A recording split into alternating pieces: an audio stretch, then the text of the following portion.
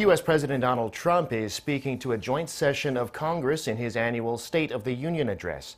According to the American news website Politico, any minute now, President Trump is going to announce that his next summit with North Korean leader Kim Jong-un is set for February 27th and 28th in Vietnam.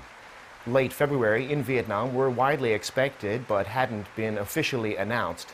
Trump, in his speech, also praised his administration's stewardship of the American economy, citing low unemployment and America's energy exports. He again called for stronger border security, including a wall to stop drugs and illegal immigration, and he referenced the investigations of his administration in a call for unity.